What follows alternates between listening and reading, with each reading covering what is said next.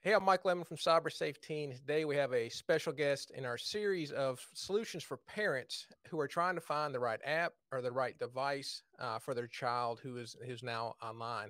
Today we'll be talking to co-founder of Pinwheel, Isaiah McPeak, and you have several different titles. So I wrote some of these down here. You got co-founder, chief operating officer, chief design officer, and screen zombie hunter. How'd you get all those titles in one? Well, when you launch a startup yourself, you get to have some leeway with how fun it is, but you also actually do have all the jobs, right? So a lot of sleepless nights and being live support on Christmas Day, and you wear all the hats as your company succeeds and grows, and then you start giving those hats away. So I've given some away. I've still got a few. Still got a few left. Keeping Still the got a few. screen zombie hunter though. That's the end one. I just want to wear a hoodie that says "Screen Zombie Hunter" and put my feet on my desk and read about childhood wellness. That's the 10 years from now. That's what I'll be doing. Excellent, excellent. So, for someone who doesn't know what Pinwheel is, can you kind of give an overall description of what it is? Yes. So Pinwheel is a take on the kid phone problem, and what we saw is that band-aiding a adult smartphone is always a losing battle because just look at iOS 14, brand new uh, operating system. Well, all the apps on the ecosystem, all the parental controls, which half of them had to sue to even be available, they have to catch up. And so a child's always trying to work around it, and Silicon Valley is always trying to work around your own family's values to try to get you to ads because the app stores are the 35th largest economy in the world. Their GDP, YouTube Kids, $500 billion industry sucking attention into the screen. So there's every incentive by the ones making these to pull your child in. Every incentive from both the hardware and then you've got family app makers who want to make, let's call it, healthy fruit, Hmm. but they don't have a good tree that's also healthy to put that on, if that makes sense. And so we said, Yeah.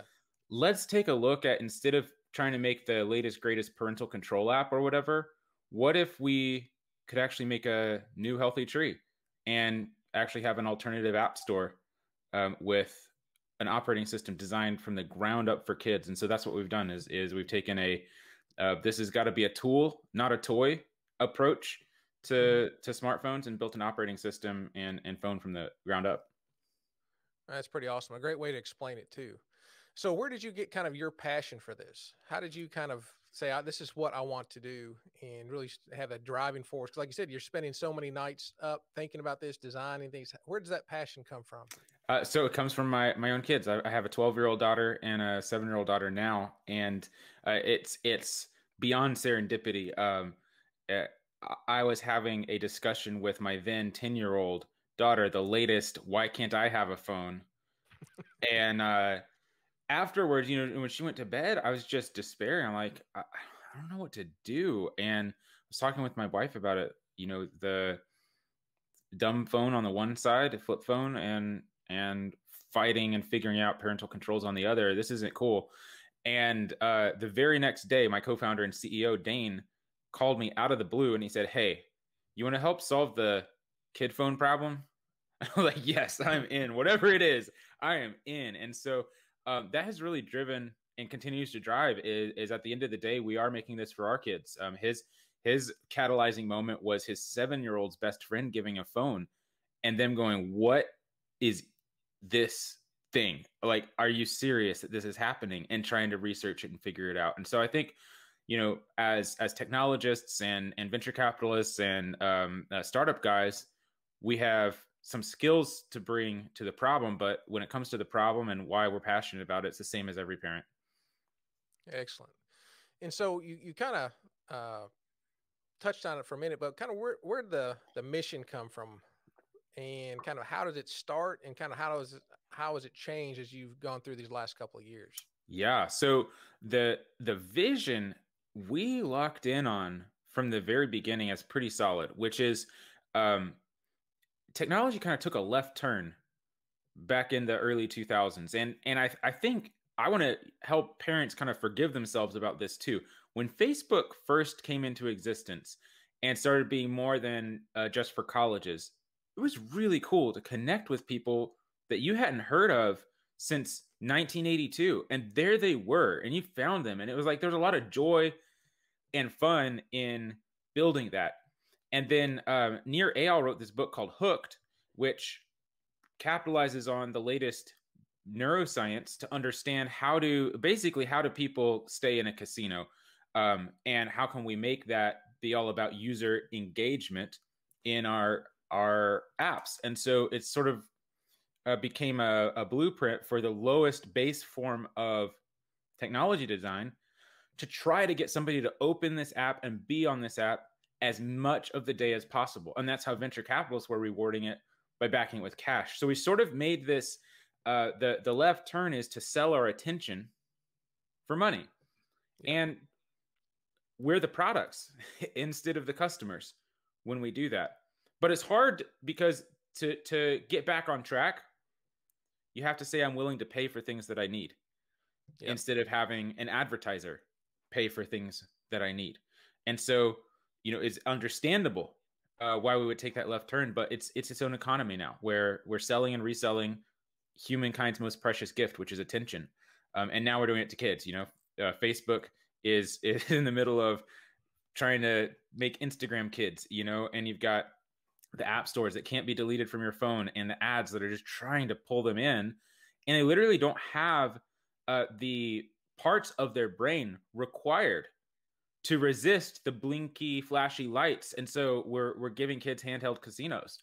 And our vision is, wow, we've got to say no to that, but we have to say no without wagging our fingers at technology, because technology does make us superhuman in some ways. You can build things that you never imagined. You can get more done. You can design things. Like it's really, what if we could stop dreading this smartphone thing and make it be more like a fun robot, like we all imagined in the early 90s when you're thinking about futuristic things, right? It's like, that's fun. It's an exoskeleton. It's a floor cleaning, food making. Like, you had all these great ideas about technology. Nobody ever thought, oh, you're going to be glued to this screen in front of your eyeballs, sucking your soul out, right? So the vision is humans back over technology instead of technology over humans. And there's a couple ways to say it. Some of them are on the wall behind me, but they have to do with being a creator, not a consumer, and living a life of adventure, but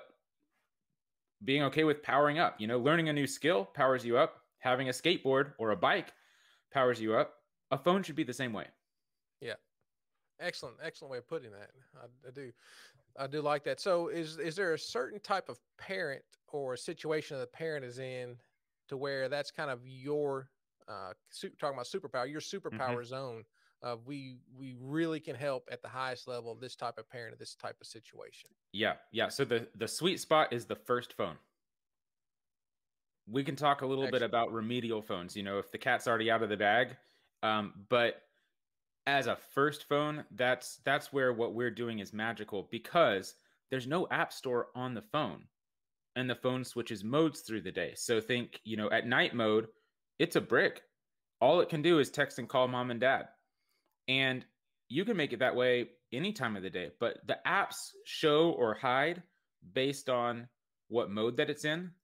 And then you have a safe list for communication. So there's no spam calls.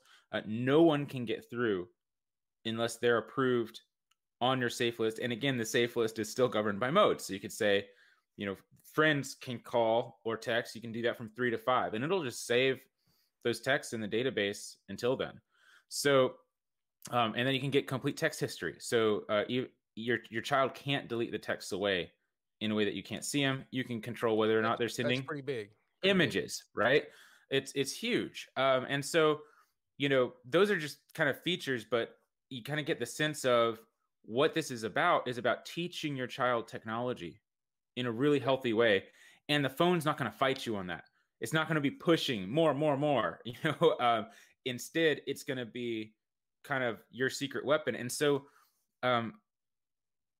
things like all the dangers of screen time in the Wait Till 8th campaign sort of go away, because those are really all targeting games, social media, and open internet access.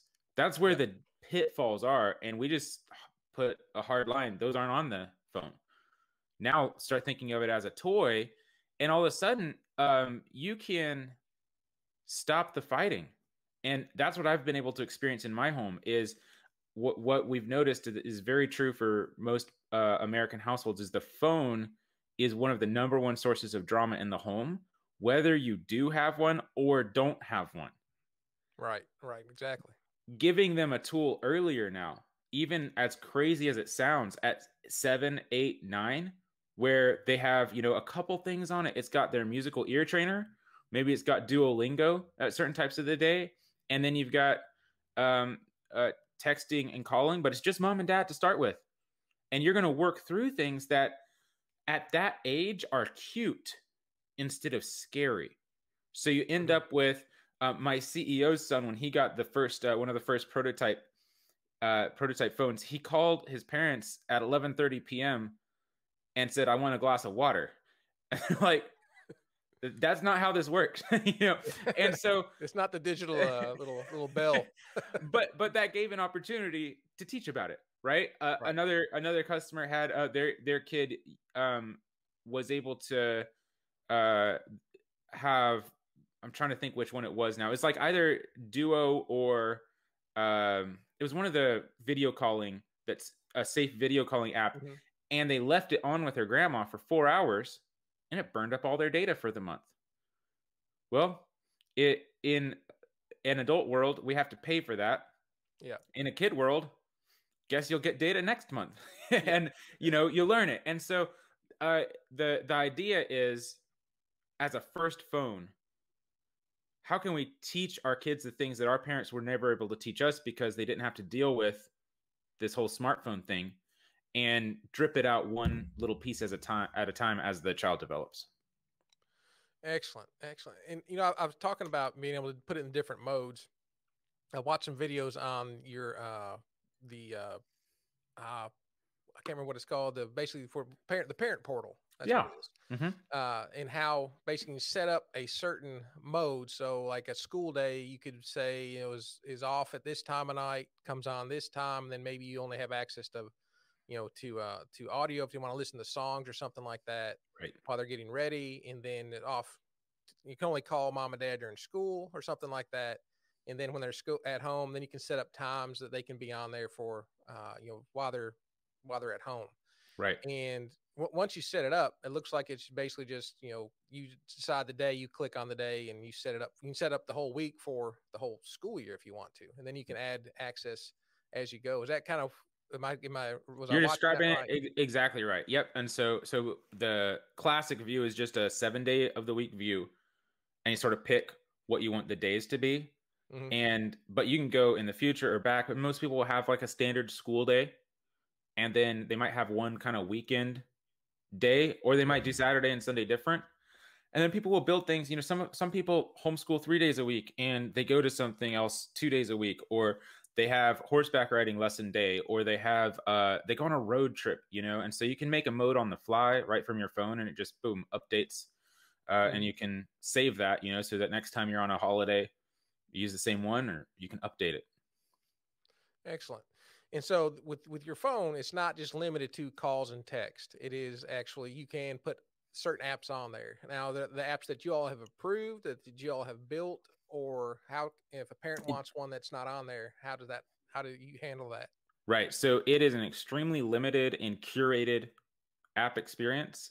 And we are in constant contact with our customers about that. So we try to put through about 3 to 5 new apps a week based on customer requests, but we say no to about 80% of them. And I'll tell you some funny stories in a second about that if you want. But they are not apps built by us, other than a couple. We built some of the core apps to make it work. But you can put Spotify on there if you want to, or Spotify Kids, or Amazon Music, or whatever music player it is that you probably use. Then you can go that way, or you could say no to any of that. The kid doesn't know, because the only place that you see what apps are even curated by us to be available is on your phone, not on their phone. And so we've curated around 150 apps that we consider tools, not toys, and we put them into different categories, varying from like religion to education to COVID schooling to communication, and all kinds of skill training. You know, people have different sports training apps or music Yeah. training, things like that. However, here's the criteria we apply, and this is built with our therapist council. Is first of all, it can't be an ad revenue generated app. So if it's trying to boost your engagement to get you to watch advertisements, and nobody wants these advertisements being shown to their kids. Yep. And so if that's how it's making money, then it can't come to our app store. Second of all, there's the no workarounds issue, and this is what dings a lot of apps. So for example, it's easier now when you make an app to throw in extra features that are almost push button to just throw in like an incomplete internet browser. And you'll probably, you notice this, like weird apps like Yelp, Gmail, they have internet browsers inside of them instead of moving to another internet browser. Well, that's going to cause it to not be on our phone because we don't want there to be a workaround to the open internet on a Pinwheel phone.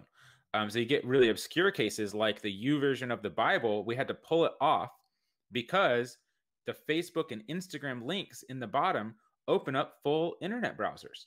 And you have all these stories of kids who are telling their parents they're reading the scripture, and in reality, they're browsing social media or worse. Yep, they're surfing.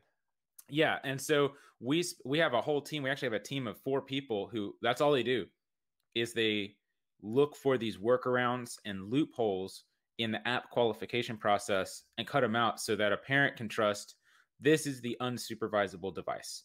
This is one that I don't even have to have rules about. You can't go to bed with it because when they go to bed with it, all that's available is a talk down sleep meditation until 9 p.m. and then nothing, you know? So, so that's the idea around apps, but we're always getting more requests. Like, my kid has to manage their diabetes and needs this specific app to do that with, or we want to teach our kid investing and we use this specific app to do that. So those are the kinds of requests we're always getting and trying to accommodate while also smashing down the loopholes and workarounds. Yeah, those workarounds. I mean, we did some video. It's been a couple years ago when screen time kind of first took over, and that was great. But you can still go to the policies and click on those links, and boom, you're on there. I mean, so yeah, that's awesome that you were doing that research, so parents don't have to. Well, let me ask you: are there certain types of situations where parents you're not going to be able to help them as much, or that's not really what it was designed for? Is there? Yes. Is that kind of a situation? Who would that be? So there's a couple. The first one is if you are there's different reasons to have aversion to Silicon Valley values, and one of them is around privacy. That's not really what our phone is built to fight. So we do have some Google apps on there as long as they don't have these workarounds. And that means that they come with certain location services and different things like that are baked in. And we're just not the right fit for someone who's looking for a complete, like kind of off the grid sort of solution. We're the right fit for someone who's looking for, I don't want my kids being pulled into the screen, addiction kind of concerns, and but they kind of need to be pro tech at the end of the day. Yeah. At the end of the day, we think smartphones are cool.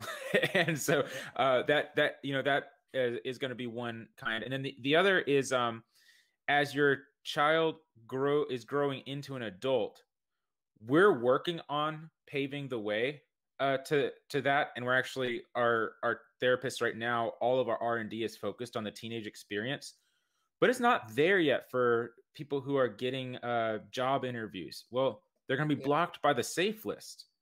You can't actually receive calls from strange numbers. So, our hope is a year or so from now, we'll be able to say we've got the complete journey to adulthood mapped, but we don't right now. And so this is something that is a most of childhood solution, but as they're really stepping into adulthood, it's probably not going to work. So would you say really kind of focusing on elementary, middle school, and then kind of beginning high school first Yeah, part of high school. I think we've got the tweens and early teens nailed down. The first reason that you would say, the two first reasons that you'd say, to not have the phone anymore. One is you do want them to have social media or something like that because maybe you're focused on building their brand, or you just are tired of fighting that drama, right? Same as the phone drama before. Right. Now you have to fight whether or not they have Snapchat, Instagram, Facebook, and I could tell you all kinds of stories why you probably don't want that, but it can be a losing battle. So that's one reason. And then the second would be this whole receiving numbers from strangers. If you don't want to manage the safe list anymore, or have them operate by a safe list anymore, then that's a reason to stop using our phone. That's pretty much it. Before that, you're in a good spot. And I'll tell you, this is funny. We have an intense process built around keeping adults from buying our phone because we have that problem. A lot of adults are like, well, this is great because it's going to keep me off of social media and games. We know we don't have necessarily healthy relationships with our phones. And so we have this like step-by-step process whereby we talk them out of it beforehand. And then we're like, hey, it looks like you're an adult. You don't want this. You can send it back free right now. Because of those exact reasons I just described. It's, you might want to order pizza. It said adults, and then when I clicked on it, it said, this is not for you. Yeah. Pretty much big letters. Not for you. Yeah. Excellent. So kind of what's the next step for a parent who's interested in finding out more about Pinwheel? So our website is not like that intense to read, and that'd be a great spot. I'll pull it up here. Thank you. Well, we'll see. Technology, right? Got to move screens now. There we go.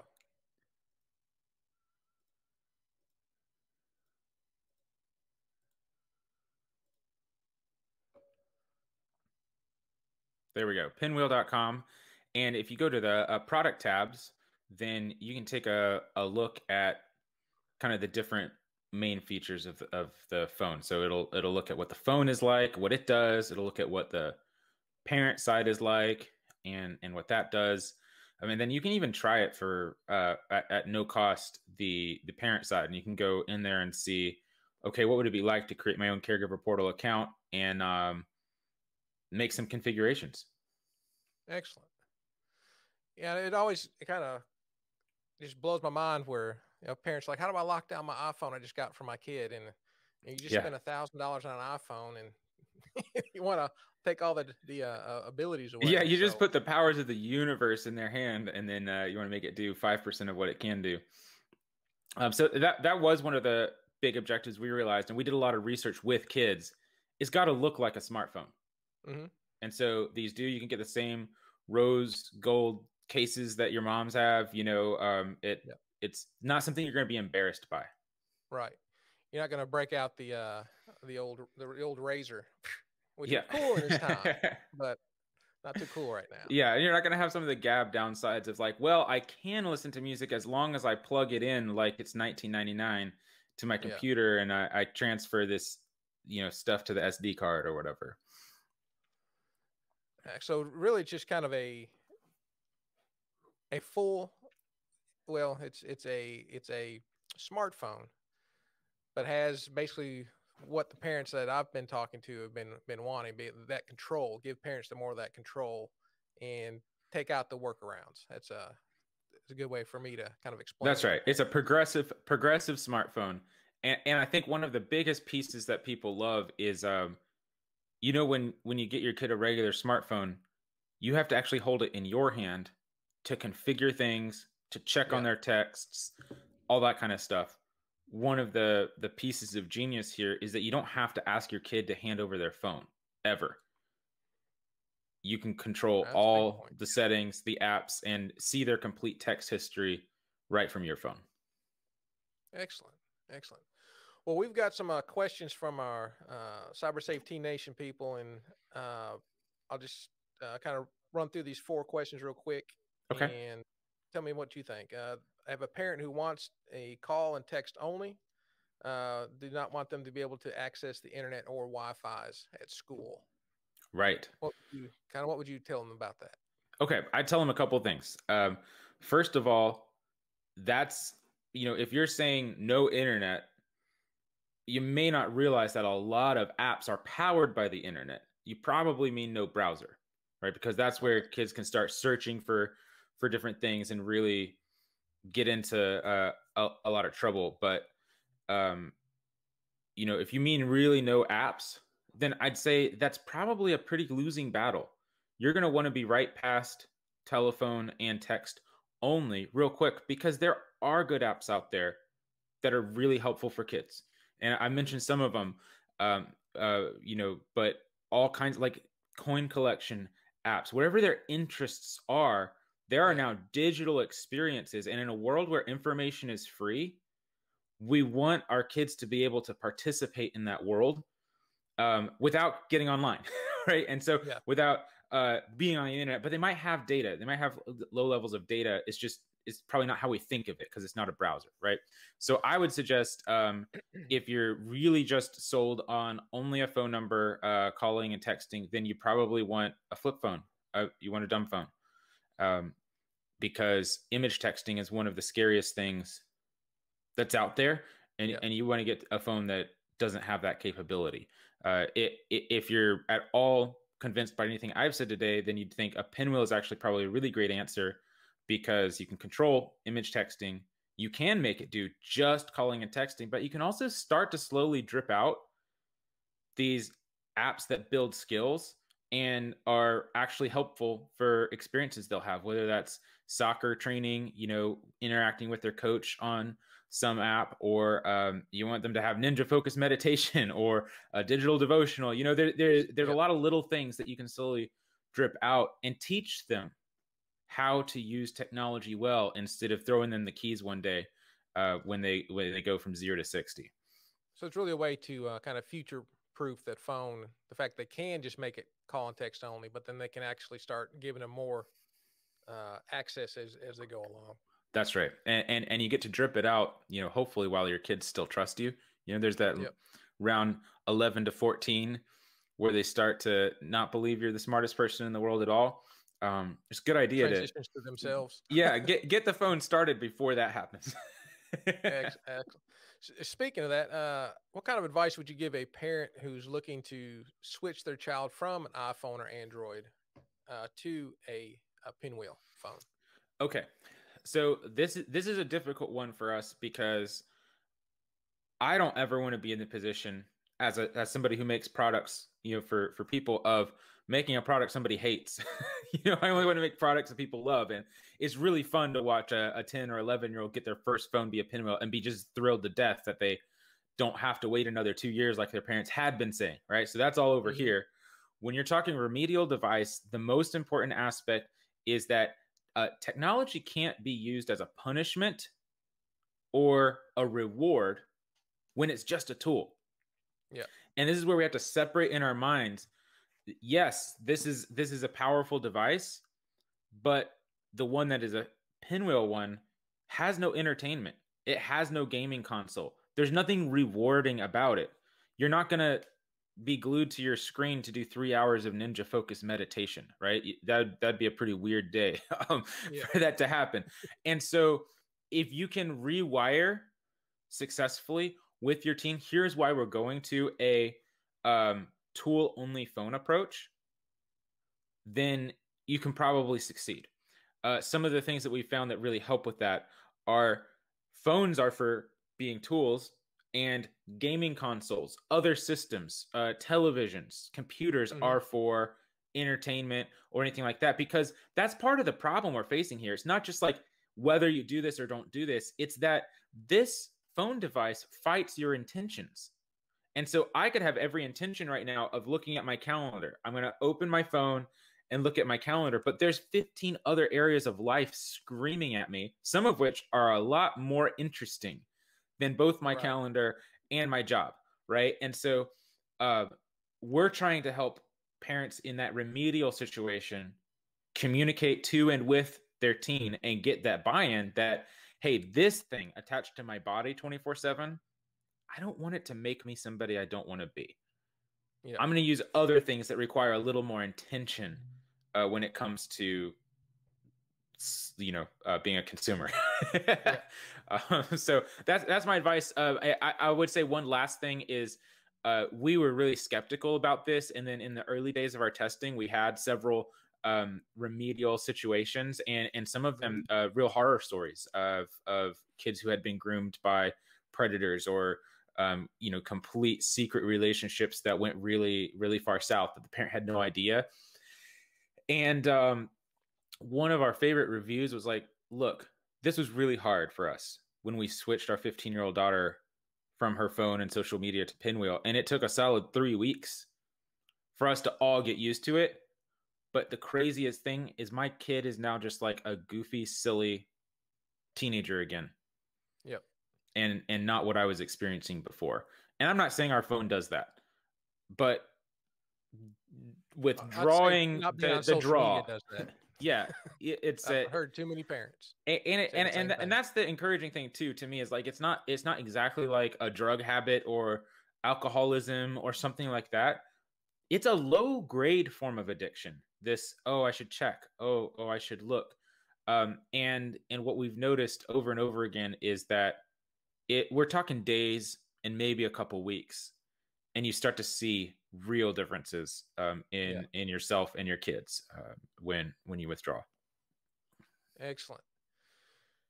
Well, Mr. Isaiah, I do appreciate your time today. And as we talked about before the show, this is going to be in a basically ebook form for parents to download. So just check out the CyberSafe Teen website, and you can download this ebook with all the different apps that we are interviewing, as well as the devices, just like a Pinwheel. So, Mr. Isaiah, I appreciate you being here. And any last advice for our parents? I would just say this: look at phones as a skill-based thing. Your kids need to have the skills to use a phone in the different areas of life: work, home, religion, communication, family, relationships. And if you break it down to that kind of a question, it stops to being about how much screen time.